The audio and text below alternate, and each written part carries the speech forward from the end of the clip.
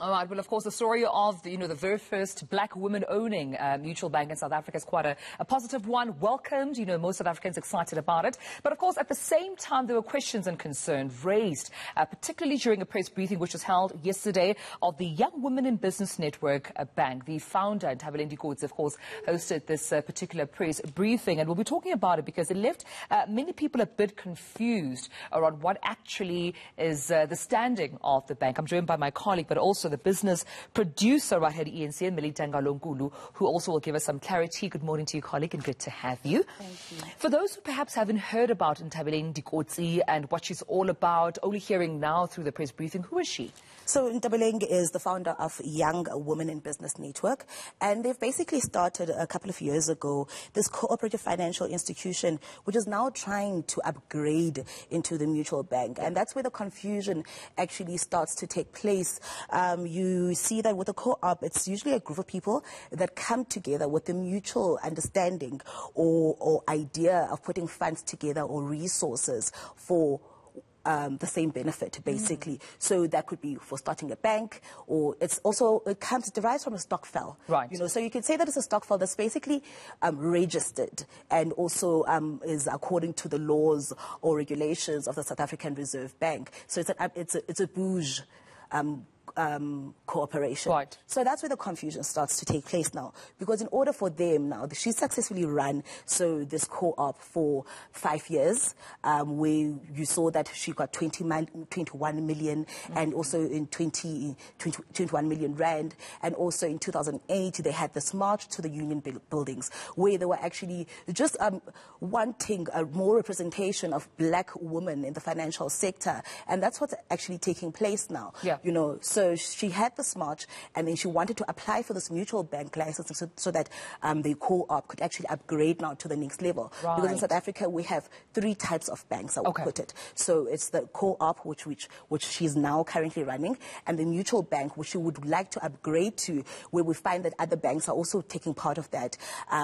If she does successfully get this license from the South African Reserve Bank, that would mean that she's part of the 4. So VBS was one of them, which actually collapsed, as we know. So that was under different reasons. That was for different reasons, right, which I wouldn't really like to touch on today. But then obviously, so now, and then you get your commercial license. So if she does get this license from the South African Reserve Bank, then that will mean that in the future, should they have enough funds, they could then apply to actually have a commercial license. Yeah, because there were confusions around, clarity on whether the bank exists or not. That's the sense that I got from people. Yes. Because there was celebrations done, events hosted by the YWBN, bank previously, and she kept referring to an expensive letter. Just take us through that, as well as, the valuation process of the bank and where they are right now. So where they are right now is that she's trying to receive funding. So when she speaks of this expensive letter is a letter of authority which she received from the South African Reserve Bank, which gives her the right to actually start putting the bank together, or the process of the bank together. It doesn't necessarily mean that she's a bank holder. It gives her the right to actually say, okay, we can actually run a bank successfully. We've got the infrastructure, so that's what she needs the money for at this point. So that she could go back to the Reserve Bank after a year and say, okay, this is how our bank is supposedly going to operate. Okay. So I just want to throw to a bite from yesterday, where she actually explains what the existence of the bank is. Asking, what do we bring to the table? We bring this expensive letter. We then pour into this new bank that we want. We ask you to pour your money, which is the 5 billion. We pour here into this cup. Together with this expensive letter, with your money, we're now able to establish this mutual bank. So the question then becomes, but how are you establishing this bank? What do you need to establish this bank? All right, and I understand that there's more to this. I mean, that's why they're raising the 5 billion rand, right? She's saying that it's more of a share scheme. Yes, so basically. So members need 100 rand to actually be part of this mutual bank or to be part of this initiative, right? So if you're part of this initiative, then it gives you the right. Let's say you're an SME holder, Dumelo, for instance, and then you can actually apply for funding within that. But then if you're not a part of it, then you can't get funding from them. You know, so it doesn't really operate like a normal commercial bank. So I just wanted us to touch on the valuation part of it, which she actually says that she needs 5 billion rand to actually establish the bank, and she valued it basically at 5 billion rand. So that what the concerns are with that. If she says the bank is valued at 5 billion rand, how did she get to that? That's the question. That is the question that everybody is asking. And secondly, if you're saying that you're valuing the bank at 5 billion rand, right, and you're starting up this bank with 5 billion rand, and then you're going to be giving out this money, right, to supposed loan people that want loans, businesses that want loans. What happens then when that money runs out? Because we all know what the risks are when it comes to loaning SMEs, and there've been data which has come out in the last couple of years that shows that most SMEs they don't last a year, you know. So now it's a risk. It's high risk. That is what people are talking about.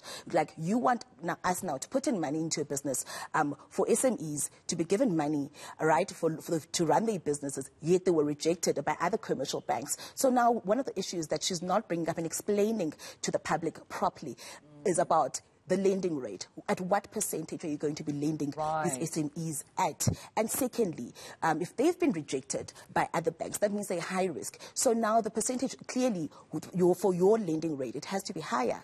Okay. Yes, and there are also like credit regulation acts involved, you know, that we know that sometimes you cannot get credit because banks would reject you. So I just wanted to actually just throw to that valuation bite that she actually speaks on. It is informed by the market. It is informed by the business plan. The business plan that we did research to say this market that we're going after, how much is it worth? It's worth 475 billion rand. If we want to make an impact and we want to serve these black businesses, how much do we need as a start? At least then it's 1.2% or 1.1%.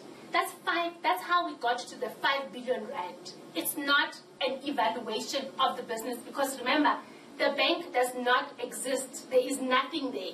It's just a shell. It's just you have a letter to say, go and start this thing that does not exist. Melitta, we leave it there, but thank you so much for bringing us that clarity. And of course, that's around the Young Women in Business Network Bank, founded by Nthabeleng Likotsi.